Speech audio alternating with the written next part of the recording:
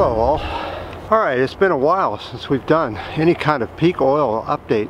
There's some unfortunate news coming out, as I knew eventually there would be. It looks like we're approaching the backside of peak oil faster and faster. We're actually slightly going over the edge. And I know I said that last time. I said we were slightly going over the edge, and then the fracking thing happened and it kind of pushed it off a little bit, but now we're truly going off the edge. Let's look at the numbers, people. Let's just take the US fracking fields, for instance. There are two large fracking fields, the Bakken and the Eagle Ford. So let's go look at those two and find out what's going on with production and the whole 9 yards. Let's start with the Bakken oil fields. They're down 25% from their peak in 2014. They used to pump 1.26 million barrels per day of fracking oil out of that area. That is now down to 942 barrels per day. All right, let's go and talk about the Eagle Ford. It's down 40% from 1,708,000 barrels per day to 1,026,000 barrels per day.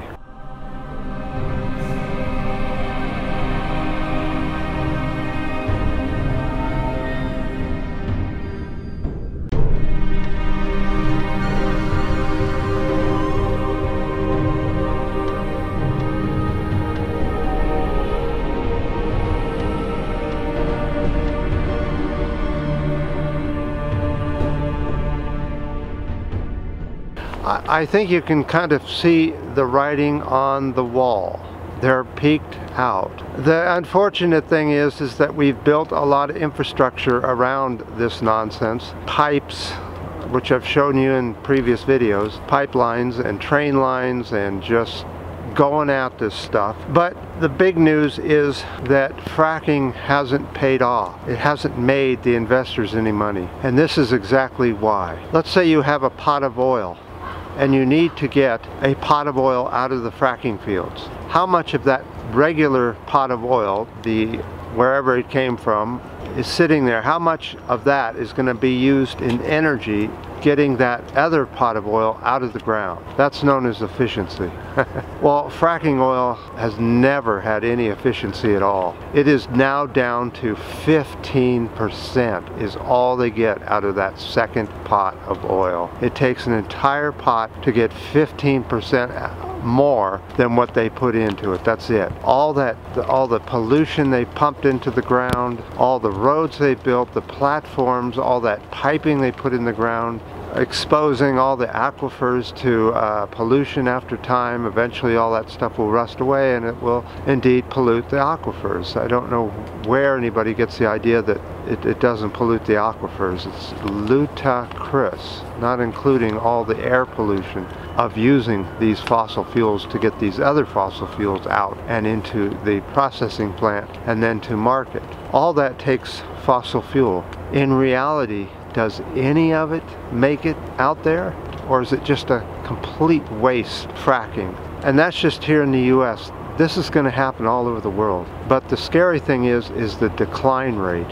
It's so fast that people in the US haven't got a clue this is coming. And they've been buying the biggest SUVs they can buy, regardless of the fuel mileage, because of the low gas prices at this time. Ludicrous thinking, but that's what we're right now. We're just selling big SUVs like pancakes, polluting the air more, just going in the wrong direction, and we're coming on to an oil crisis like no other. I have been reading over the year about an oil crisis coming, and I just kept thinking it was just guesswork and not reality. But now I'm pretty convinced that the big oil crunch is right around the corner, not too far now.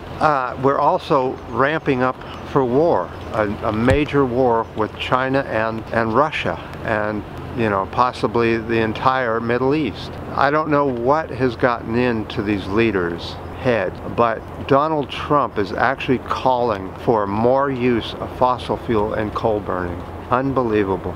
the ignorance in these politicians' heads. All right, let's go over to Saudi Arabia. Now, they were trying to get up to 12 billion barrels per day in oil, but they've never managed to do that. They've only gotten up to 10.67 billion barrels per day, and that's what they're at now. But here's the issue with Saudi Arabia. You see, they've been saying they've been having the same amount of oil for years now. If you go back to our very first videos, you'll see that it's not too far from 10.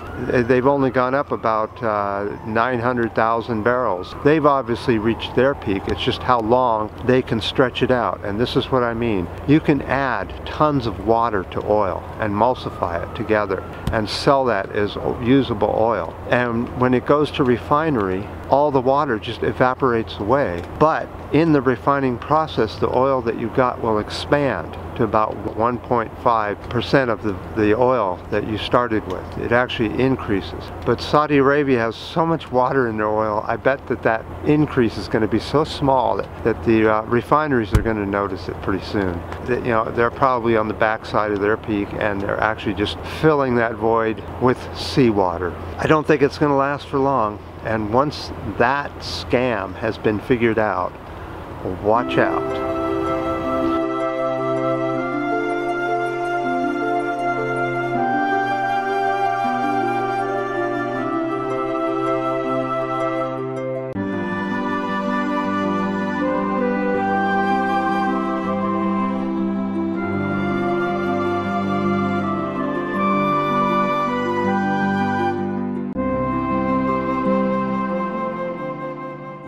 It's probably at the very end of the plateau of peak oil, and we're headed downward. There just isn't enough money in the fracking fields to make that worth it, and they're having a hard time making deep oil wells work as well. So we're back to whatever they can get off of the land of regular oil, which peaked some time ago, back in 2005.